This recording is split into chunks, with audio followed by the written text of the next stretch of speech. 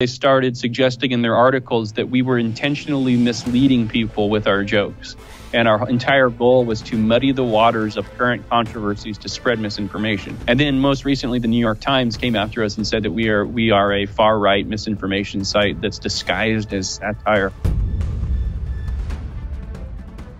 You tend to be very good at making things accurate in a funny way by kind of exposing the nature of it. What's the process you go through for this? It's not just trying to make it look stupid.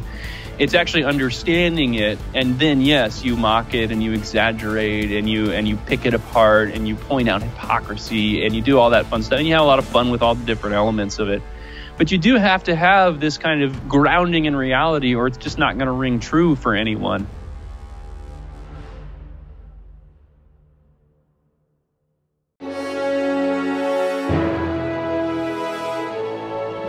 Hey, welcome back, everyone. Now, with all the craziness right now of this woke mob culture and attacks on people based on identity, politics, and other things like this, it's good to kind of take it lightly sometimes and to find some time to laugh at sometimes the hypocrisy or ridiculousness of some of the narratives being fed to us. Here we have with us Kyle Mann. He's the chief editor of a website you might know of. It's the Babylon Bee, and they specialize in satire. And Kyle, I understand you just wrote a book called The Babylon Bee Guide to Wokeness, which I want to talk to you about. And thank you for being on Crossroads. Yeah, thanks for having me. This will be a lot of fun. Yeah, so first off, let's start with this book you've written, this Babylon Bee Guide to Wokeness. And it's a fun book. It's a coffee table type book, and you really go into a lot of the hypocrisy on the woke ideology. I'm curious how the idea for this came about. Well, we actually wrote an article on the Babylon Bee called The Babylon Bee Guide to Wokeness, and it got this huge response, and we're churning out so many articles a day. We never really know what's going to resonate and what's going to hit. We just want to write stuff that's funny, and you never really know what's going to really go far and wide with our crowd. So we did this guide to wokeness where we described, here's all of the principles of being woke. Here, you got to pick your pronouns and scream them at everyone that you meet and all these things. And it just got this massive response, which, typically a Babylon Bee article, it's got to have a really funny, witty headline in order to go viral like that, because so much of our humor is packed into that headline. And so this one didn't have a funny headline at all. It was just, the Babylon Bee explains wokeness to you, and people were clicking on it, sharing it.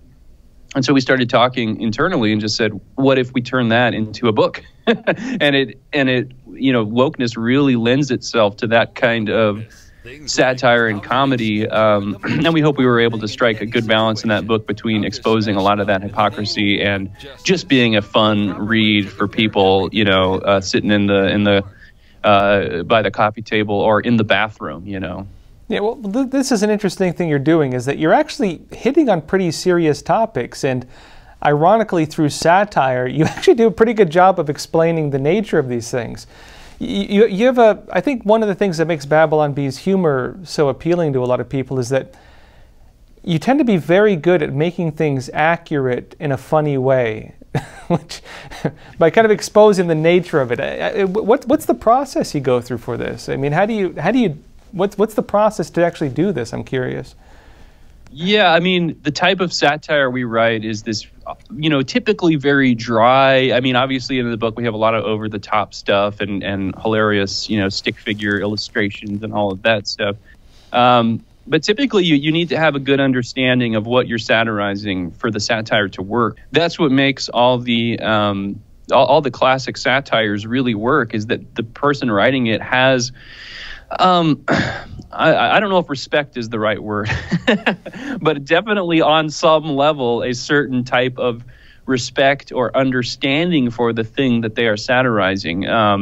All the classic films from Christopher Guest, like This Is Spinal Tap and A Mighty Wind and all of those, you can tell that the people involved had a respect for the subject matter. It's not just trying to make it look stupid.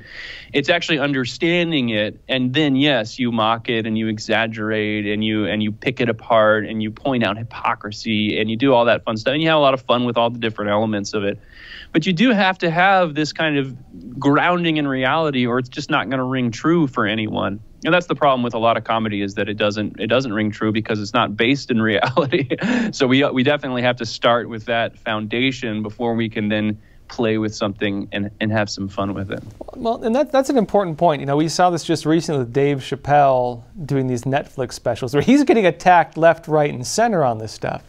I mean, he's getting attacked. He seems like he doesn't care too much, to be honest. But to be able to make fun, which is what it is, to make fun of topics that people find to be sensitive, and that really tends to be the heart of comedy. And if you can't make fun of reality or the new reality being presented to us, how can you even have comedy? I know this is why a lot of comedians refuse to, for example, perform at colleges, and why a lot of them are really not even doing comedy so much anymore. You know, what has happened to the comedian, I guess?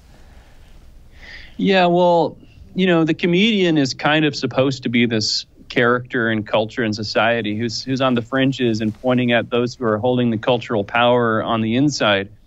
And, you know, and that's on kind of this meta societal analysis level that's maybe too highbrow for what we do. We just try to make jokes, you know. But I think there is this element where that kind of setup and structure of, like, there are these people who, you know, it's an emperor has no clothes type situation, and the comedians are the ones who are pointing that out in a lot of ways.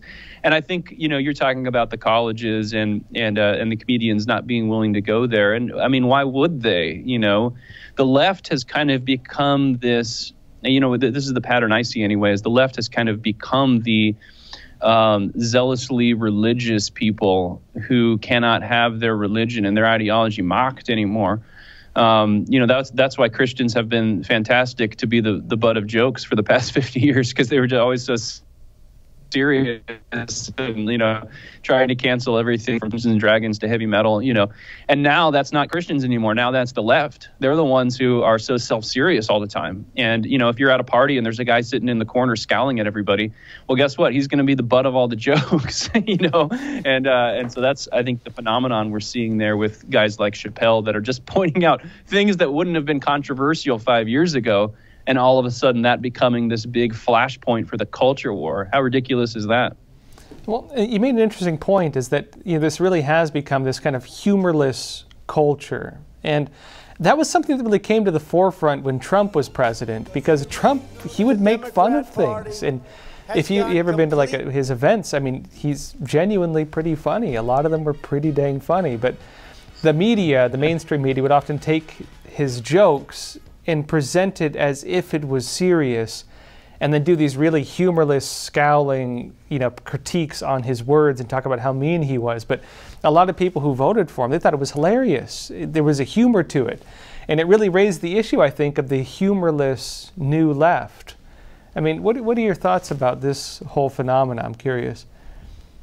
Yeah, I mean, you know, just broadly, I mean, Trump was so fantastic for comedy if you knew how to do it well. I mean, Trump, how wonderful is that? That's God's gift to comedians. Like, Donald Trump is the president. How wonderful is that? And yet so many on the left whiffed on that because they couldn't see it as the comedy that it was. You know, to them it was, this is a world-ending, you know, democracy-ending moment, and so they turned from comedians into lecturers, you know, on moral values, and, oh, you know, this is fascism and this is that. And if that's your, and backing up, that's why conservative comedy was always so bad. It's because everything was this very serious, like, we have to win the culture war, we have to make jokes in order to tell people how bad things are, you know.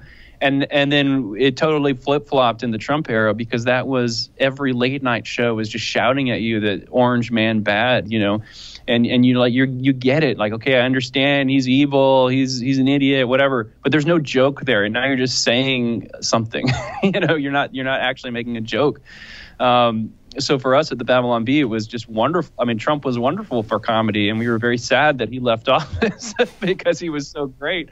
I mean, if you understand his character and you can roll with kind of his boisterous personality, and, like you said, you know, the sense of humor that he had, where obviously he wasn't always being serious with stuff that he said, you know, and to them everything was just so dour during those years, you know, and unfortunately, even with getting their way and getting Biden in office that still hasn't let up. You know, they're still going on about Trump, and he hasn't been in office for 10 months. So.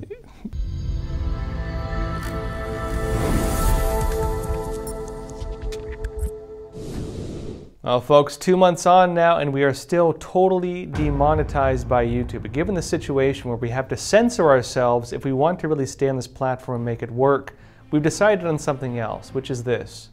We've launched a new platform called Epoch TV, EPOCHTV.com. And through this, we're able to publish uncensored content. News that can criticize anything we'd like, news that can talk about anything we'd like, news that can give you real information from any part of the world about any topic without having to worry whether individuals will censor it.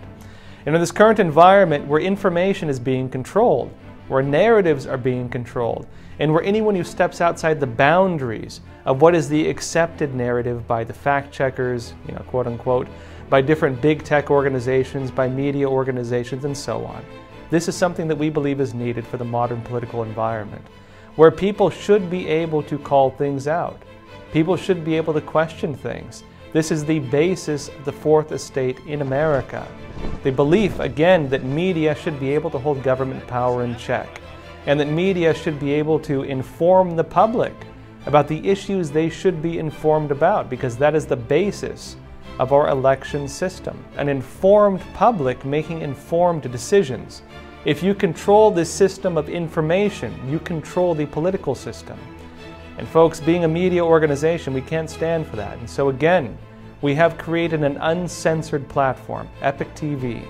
And anyone who wants to support Crossroads or support our broader mission of bringing real news, uncensored news, that's not afraid to stand up for what matters, please check out our website, epochtv.com, EPOCHTV.com. Check out the link below. And folks, please support us there.